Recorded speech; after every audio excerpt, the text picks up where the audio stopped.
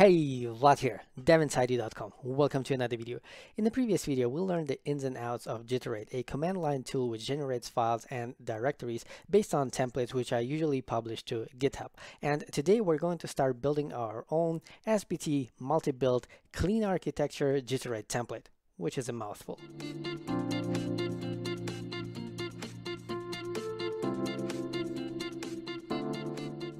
Now, clean architecture is a topic of its own, and there's even an entire book about it written by none other than Uncle Bob, who pieced it together based on all the other architectures out there and also decades of personal experience developing enterprise-grade software with plethora of technologies and programming languages. After thinking about it for a while, I decided not to dedicate an entire video to clean architecture just yet because I wanted to make these videos focused on Jitterate. Having said that, clean architecture or architecture in general is one of my favorite topics in software development, and I will for sure create videos about it in the future, maybe even near future. Let's see. For now, let me just butcher a couple of definitions so that we can start hacking on our Jitterate template. Let's start with a definition of architecture itself, and for this, let me give you a couple of examples what architecture is not. AWS, Rancher, Docker, microservices, monoliths, none of this is architecture. Unless you're a DevOps person, then maybe for you it is. HTTP, REST, web, terminal, embedded, mobile, none of this is architecture. This is simply the delivery mechanism for your application. Message buses, message queues, push, pull, synchronous, asynchronous, non-blocking, none of it is architecture. These are just implementation details. Spark, Kafka, Postgres, Mongo, Scala, drivers, Ruby, none of it is architecture. These are just tools. Eclipse, Sublime, IDEA, VS Code, again, not architecture. This is just tooling. Now that we have all of that nonsense out of the way, what actually is architecture? For the purposes of this discussion, architecture is all about dependencies. What depends on what waits for what needs to change when the requirements change, and so on. Now, what is good architecture? And again, I'm trying to avoid going in depth here. Good architecture should allow us to change our software with minimal friction. And as I already mentioned a couple of years ago in a video about the differences between computer science software development and simply programming, software development is all about change, which is why it's called software, in contrast to hardware. And as Uncle Bob himself puts it, a good architecture maximizes the number of decisions not made. Now, even though clean architecture is not a silver bullet, it is a very good starting point if you're developing a web application or a CLI or even a mobile application. So unless you're writing your own operating system or something embedded or maybe a computer game, you should be good to go. Unfortunately, clean architecture, as all the other architectures, require quite a bit of boilerplate, which is, the common concern point about this, and this is exactly what our Jitterate template is going to attempt to solve. There will be two parts, and in this video we're simply going to set up an SBT multi-build, which will set up all the dependencies and make sure that they point in the appropriate directions. Okay, so I'm in an Ubuntu virtual machine. It's the Ubuntu 18.04, and I'm just going to open my terminal, and I'm going to go into my dev folder, which is currently empty, and I'm just going to say SBT new foundweekends Jitterate.g8. And as we have seen in the previous video, this is a template for Jitterate templates. Okay, so this is always the starting point, and once it loads, we're going to call this template clean architecture template. Clean architecture template, like this. Okay, Jitterate version, yes, sure. SBT version, yes, this is the recent one.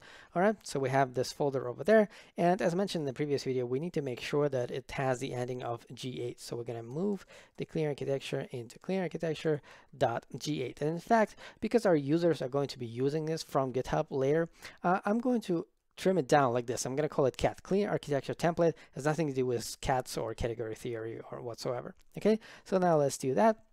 So we have only this one folder, cat G8. Let's open this with Visual Studio Code like this. Now, by the end of these two videos, I want to add this whole thing to GitHub and also to the Jitterate wiki, to the list of all the templates. So I want to make sure that everything is tidy and clean. So we're going to start with the README.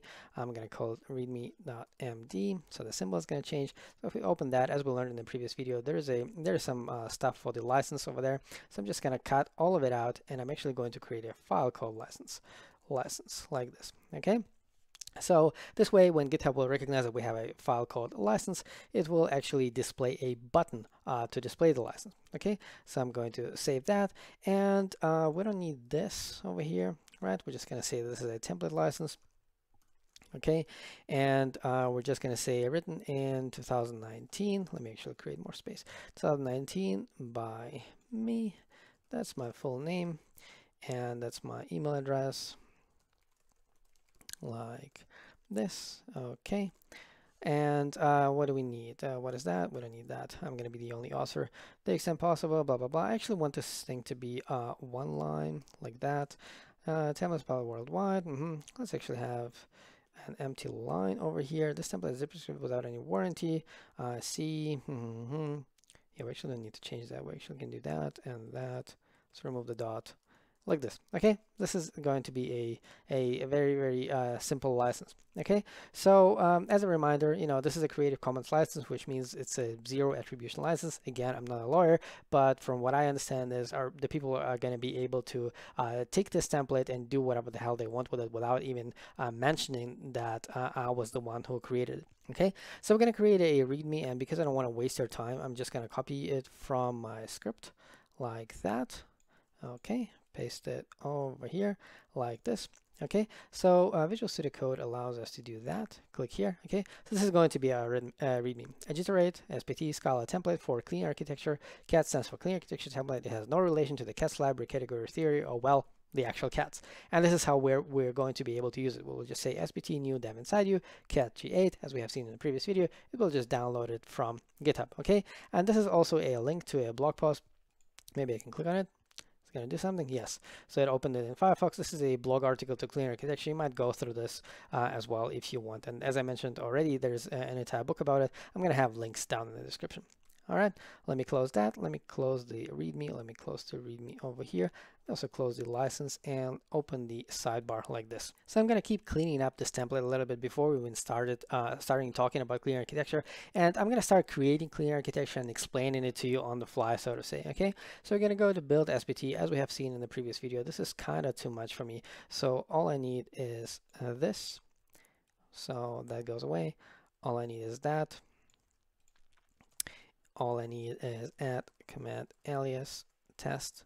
Whoops. Test is going to be G8 test like this. So we don't need this whole thing. We don't need this resolver. All right, we don't need that. Not sure what these rendering issues are.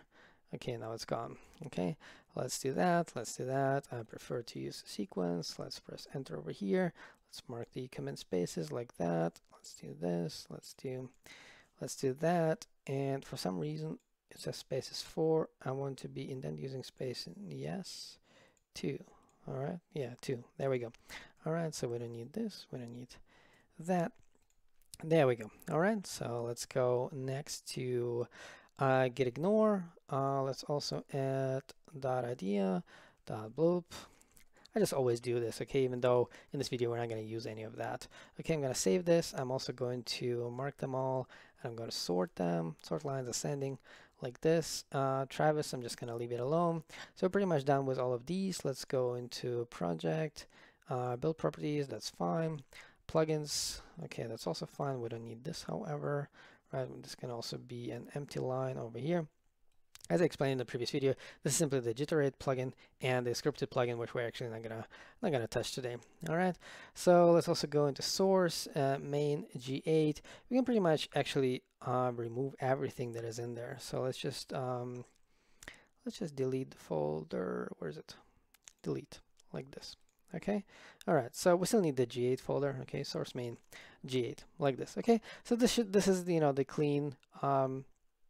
clean Jitterate template, okay, for Jitterate templates. Okay, we can actually even go over here. I'm not sure if we're going to use the terminal, but let's have it down there. All right, so let's collapse this one, and the first thing that we're going to do is we're going to go to the G8 folder, and we're going to create a file called default.properties, and I just want to fill it out so that we don't have to touch it again. Okay, so we're going to have a description, which is going to be, let me actually create more space. The description is going to be a Jitterate template for clean architecture like this. There's going to be a name, right? Obviously my project. There's going to be an organization, which is going to be com.organization like this. There will be a package, which is going to be based on the organization like this. Tab, and I'm going to format that as lower package like this. Okay, so again, this is typical, for example, if you have aka.io, but the package is going to be called just aka, or in my case, there's com dev inside you, but I might want to be able to name the packages just dev inside you. Okay, this is the only reason for this. Okay, let's also do spt version, which is going to be maven org.scala scala-spt. We did this thing already in the previous video, stable, and let's also do Scala version. Scala version equals maven. No. We're not going to do many SPT related things in this template because I want this template to be as much reusable as possible. For example, I'm not super happy with every tiny default that SPT comes with. So usually if this was like my personal template, I would change many defaults. But in this case, I will try to make this as reusable as possible. And in fact, this entire template, even though it will look as if it is complete, it is not designed to be entirely complete. So feel free to fork it, adapt it to exactly what you need and use it. All right. So this is pretty much all that we need to do. So we could actually go and try to create this template already, which we probably should do, just in case. So let's go over here, for example, and let's just say sbt new file : / cat.ga, just so that I see if I have made any typos over here. Okay, so we're in the folder above. We're trying to use this template to create something, and what we're seeing here, name is my project. Sure. Okay. Everything is fine. Okay, so it created this folder inside, where is it? What? Name my project. Oh, it didn't create anything because we have absolutely no files. Okay, so I'm not going to create a .keep file just so that we can see how it is created. We did all of these playing around, in the previous video. Let's actually start by, creating an actual project. Okay, so let's create a new file. We're going to put it into project-build.properties like this. Okay, and over here we're going to say spt version equals, and we're going to use this variable, right? So this spt underscore version like this. It's the this variable. Okay, the next thing that we're going to do is we're going to create the build file, right? So a new file, build.spt. I just always need to make sure that it's in the right folder. Okay, so we're going to say this build version, because this is going to be a multi-build. We want the version and the Scala version to be the same for all the sub projects. Okay, so we're going to do this. We're going to say equals, right? It's going to be 0.0.1 hyphen snapshot like this. Let's copy that. Let's say that this one is going to be Scala version, and for some reason it became popular to do that like this, and the Scala version is going to be this Scala version like this. Okay, so again, this is this variable. Okay, so all we need to do over here is we're going to have a root project. This is going to be the one that is not going to contain any sources, because this is very typical for multi-builds. All the sub modules will contain the sources, but the root project is not going to contain them. Okay, as the name, we're going to actually use this variable, the name. Okay, so we're going to do $, and inside of it we're going to have name. We're going to have format equals norm, right? So it's going to normalize the name for something that the Scala compiler is going to be happy with, and it might contain actually hyphens, and in case it contains hyphens, we're going to use these these backticks. Okay, so this is going to be our project, right? So it's going to be project in file dot, okay, and it's going to have settings, and the only settings that it's going to have is going to be the actual name. And in this case, we're going to use the name variable directly without formatting it in any way. Okay, so now we can actually try and run it. So we can do the same thing. Okay, over here, sbt new file cat.g8. It's going to take a few seconds to start spt. Okay, let's do, for example, let's actually leave it my project com.organization. Everything is fine. Okay, let's see what it created. Okay, so we can go into my project. Okay, there's only build spt, so we can cat into it real quick. Okay, let me create more space. Okay, so this is what it did, right? So it put a 213.0 in there, it put my project in there, it normalized it over here, there's backticks around it, nothing super fancy. Okay, and also there's a project over there. There's a build properties in there, cat into that, so put the 128 in there. Okay, cool. So let's actually get out of here, and also remove this. Okay, so now we're left with just this cat g8 like this. Now, because this is going to be a multi-build project, it is a common practice to allow commands to propagate to sub-modules. So for example, if we're in the root project and we're saying compile, it is common to propagate this command to all the sub-modules and compile all of them. It is also common to do this for the test, but not for running, for example. And the way we do this is we go over here, we say aggregate, And over here, we're going to specify all the projects, right? So project 1, project 2, and so on and so on. Okay, so the first one is going to be entities, and I'm going to say a few things about it in just a second. Just let me finish typing it, okay? So this is just going to be very similar. So it's just going to be a lazy val. It's going to be called entities, okay? And it's going to be a project, and it's going to be in file. And in this case, the folder is just going to be called entities, like this, okay? So in fact, we will go and create a folder called new folder called entities. There will be nothing inside. I will say a few things about it in just a few seconds. Now, entities is probably going to be the most confusing and yet at the same time the simplest project because or module, because what it will contain is going to be the domain specific logic in contrast to the application specific logic, right? Another way to say domain specific logic is to say this is going to be application agnostic logic. Let me unpack this a little bit, okay? So what we're creating here is a microservice, or it might be a monolith or something in between. Whatever it is its own application, and the logic inside of it is specific to the use cases of this application. And it might be the first application that we're creating. However, if things go well, if our company is going to keep growing, we're going to create a second application, a third application, and a fourth application, and they will all have their own application specific use cases, application specific logic. However, all of these applications will belong to the same domain because chances are that our company is providing services in some very, very specific industry, which is just another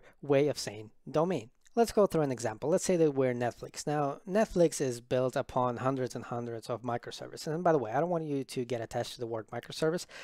So we're just going to say application. So Netflix is built based on hundreds of applications, and each of them has their specific use cases. Right, so there will be an application for storing movies. There will be an application for streaming movies. There will be an application for serving thumbnails. There will be an application just for admins that they can add movies or modify titles or thumbnails or whatnot. Okay, now all of these applications are going to be inside of this very specific domain for Netflix, which is movies, or maybe even more general, cinema. So all of these applications will end up talking about the same things like movies, thumbnails, trailers, actors, directors, and whatnot. All of these will be collectively called as entities. It is very typical for entities to be simple data structures, but they might also be objects, not necessarily in the object-oriented way of saying object, but just in the sense that there will be some logic attached to them, and this logic might also contain tests, right? So there's going to be this module called entities above everything else that we do, and ideally this would be a binary dependency, right? So it will not be a part of this multi-build, right? Because again, like every application, every microservices or whatever, it's going to be built on clean architecture. So it's going to be built on this multi-build. So each and every one of them does not need this source code dependency on entities. So ideally, this would be a binary dependency. But in our case, I want this thing to be self-contained. So I'm just gonna create it as a source code dependency. By the way, the entities need to be kept very, very small because again, this module is going to be at the top of everything else on Netflix, right? With hundreds of applications. So even though an entity like movie might contain hundreds of attributes, probably most of the applications are not gonna use nearly all of them, right? So you want to have a smallest version possible in these entities. For example, in Scala, a movies entity would be just a case class movies and maybe with some sort of movie ID. And the type of the ID, by the way, would be just a string. And it would represent not some technical ID from a Mongo database or a Postgres database, with different types like object ID or int. No, it's just going to be a string. And ideally, this should be a conceptual ID, right? So for example, books have ISBN, and apparently there is no such thing for movies. Well, there is something for movies, but nobody's using it. And it turns out that most people are using the IMDb IDs for this. Okay, so a typical data structure entity for movies would be just a case class movies with just the ID, or maybe the original language and the title in that language, right? So maybe these three attributes. Okay, so there's not going to be something like lengths and actors and all of this stuff. It's going to be stored somewhere else, right? It's this tiny, very, very, very tiny thing somewhere at the top. Now let's talk about the application itself. So the next one that we're going to add is going to be the core of the application. Okay, so we can just pretty much copy that, and we can go over here and we can say that this is going to be the core of the application, or the heart of the application, and it will it will contain the application specific logic, and it will know how to use the domain specific logic. So it needs to have the dependency on the entities. Okay, so it's going to say depends on entities, right? So we're grabbing this lazy val over here, right? And let's not forget to create a folder over here, a new folder called core, like this. As I already mentioned, I don't want to change any SBT defaults, but there's just one weird thing where SBT specifies the class path dependencies. So what we did right now is that core depends on entities, but only the source main folder, right? So only the production sources. I also want to specify that the tasks in core should also depend on the tasks in entities. Okay, so we do this by just having a percentage symbol over here, and now I'm going to use a variable called one-to-one class path dependencies, which is a horrible name, but I don't have anything better. Okay, so over here we can go and define it, lazy val one blah blah blah. Okay, it's just a string, and this is the syntax, right? So we just need to say that compile depends on compile, and then semicolon test also depends on test, like this. Okay, that's all we need. So let's have an example. Again, let's say that we're Netflix, and let's say that we're creating an application that manages thumbnails. Okay, which also means that in the entities project, we already have at least two entities, right? So we have an entity for movies, and we have an entity for thumbnails. So your user stories might end up looking something like this.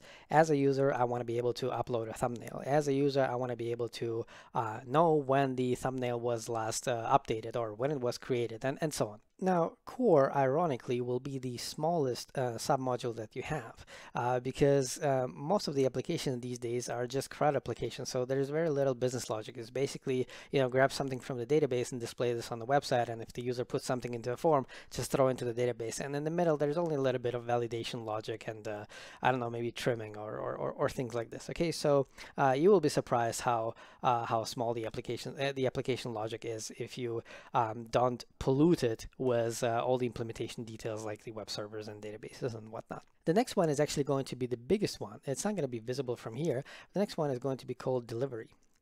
This is going to be the delivery mechanism for your application, right? So typical examples would be like a web application or a CLI, command line interface. This could actually be, an entire, mobile application if you want, Android in this case because we're using Scala.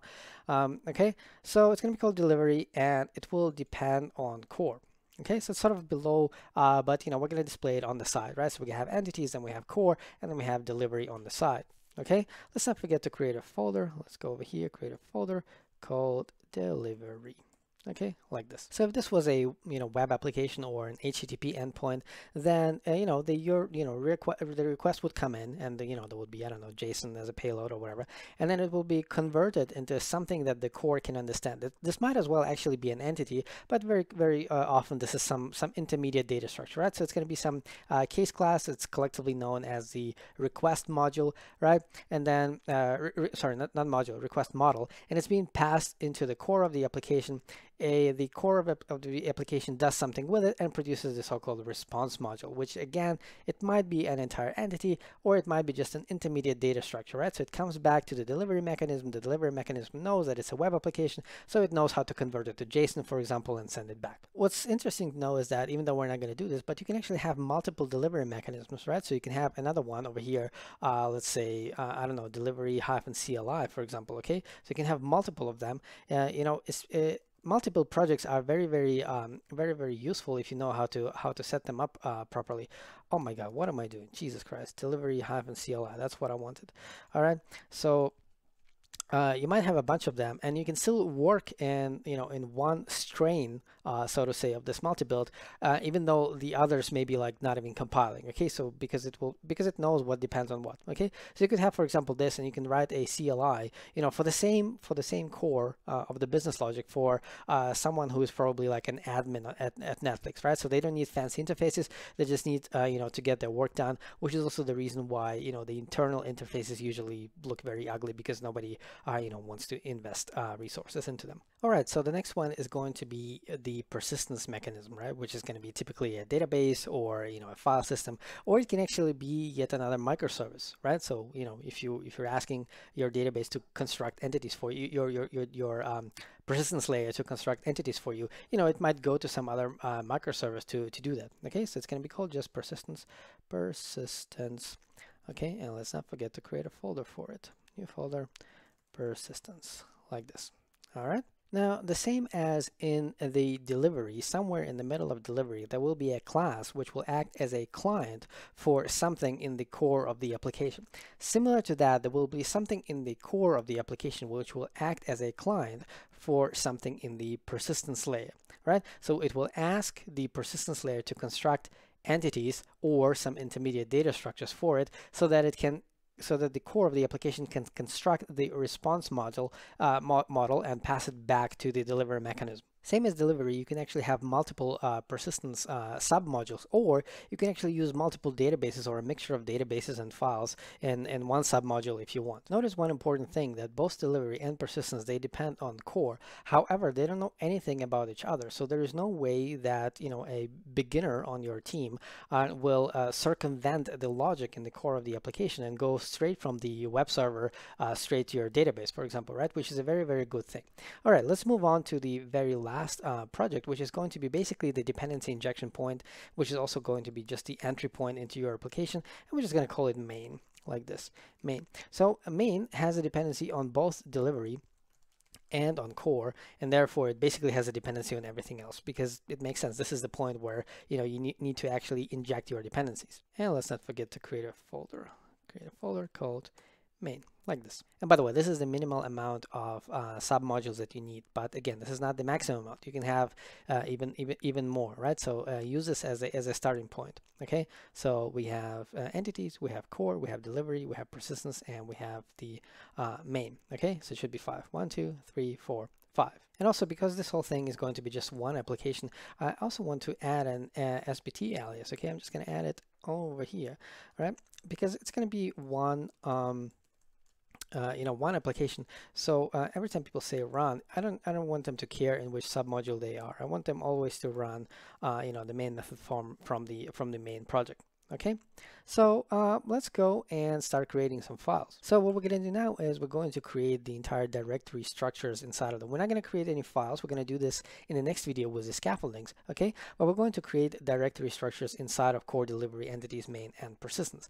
Now, there are two schools of thought about this. There is this thing called jar hell, and without going into details, it's basically a very nasty thing which breaks your application even though it compiled, right? So basically at runtime, it will not allow your application to be assembled.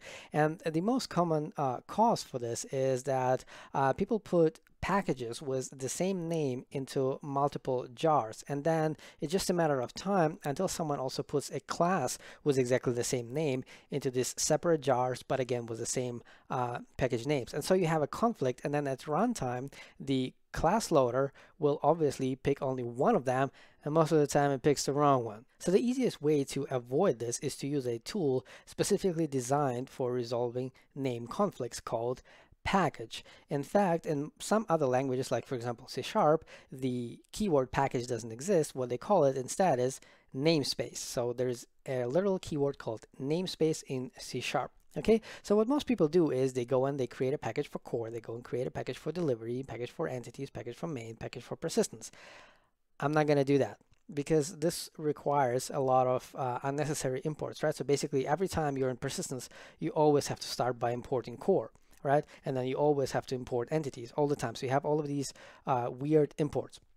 What we're going to do instead is we're going to basically create a situation in which jar hell is likely. However, because this is a very controlled scenario, we will be able to ensure that this will not happen actually as often as it can, right? Because we know exactly what to put where, and so the name conflicts will be avoided. Okay, so let's go and start by creating a first directory. Let's start with the core, and let me actually create more space. Now, in the previous video, you have seen how we can use the template fields. Maybe I should actually open them so that we can see them. Maybe like that. Hopefully that's going to be enough. Okay. So you have seen that we can create folders and we can use these field names in there.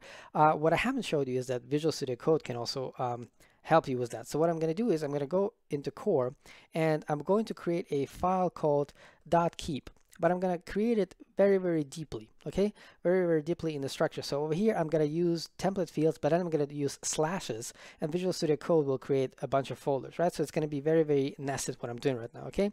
So I'm asking it to create source, main, Scala. Now I'm going to use the package variable, okay? So this one over here, okay? I'm going to go and say package, okay? And I'm going to, I want to format it. I'm going to say do lower package and packaged. like this. Okay, then I want to do slash, okay, over here, slash, and now I want to use another variable. In this case, it's going to be the name variable, and we're going to use the same thing. We're going to say lower, but in this case, we're going to say word, right? So if it's something like to do app, I wanted to put them together instead of creating a folder for to do and then a folder for app. Okay, so it's just going to be like this, name. Okay, and now we're pretty much done. So now if I'm going to press enter, Visual Studio Code will create these folders for me. It will create source, main, Scala, then this one, and then this one, and then inside of it, it is going to create a file called keep. And before I do that, I'm actually going to copy this whole thing. Okay, I'm going to do that. I'm going to press enter. As you have seen, it created that. I also want to create the same one for tests. Okay, so I'm going to go again, new folder. I'm going to paste that. I just need to go over here and replace this with test. Okay, so I want exactly the same thing in the test. Okay, and we need to use this keep file because otherwise it's not going to be created at all. And we're going to go through all of them and we're going to add exactly the same structure. Okay, so I'm just going to copy this folder, copy, delivery, paste, and main, paste, and entities. Where is it? Paste, and persistence, paste. Okay, one thing though, I'm going to go into entities and I'm going to remove this last folder because remember the entities, they contain the domain agnostic logic, right? So this one, last one, is very application specific, right? So this is basically the name of the application. This is not what we want. So I'm going to move the keep file up and I'm going to remove this last folder. Okay, like this, and let's not forget the test. Let's move it up like this and remove that folder. Okay, like this. All right, let me collapse all of these again. And the last thing that we're going to do today is we're going to go to main, to this very last folder, and we're going to rename this folder to this file to main.scala, so we don't need the .keep. And we're going to, come on, close it. Hold up, main, this one. Okay, let me double click. All right, and we're going to generate a main file here. Okay, so we're going to go to package. We're going to use the package variable. Oh, come on. Going to use the package variable, package. We don't need the sidebar. Okay, so we're going to have the package and we're going to format it the same way. So we're going to say lower, comma, package.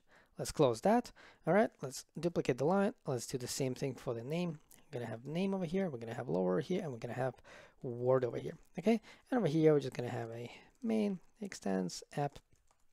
Okay, print line.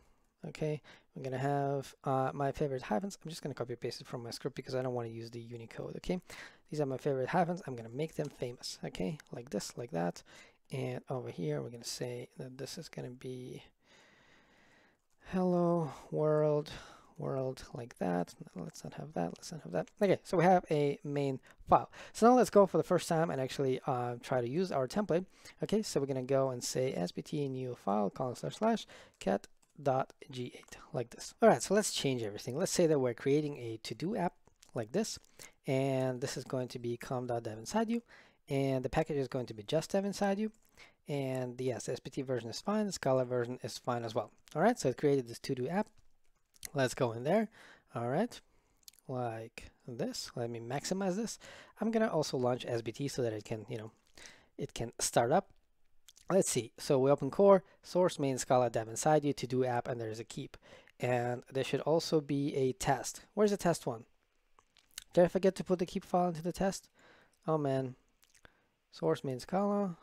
I probably put it in into the wrong folder. Okay.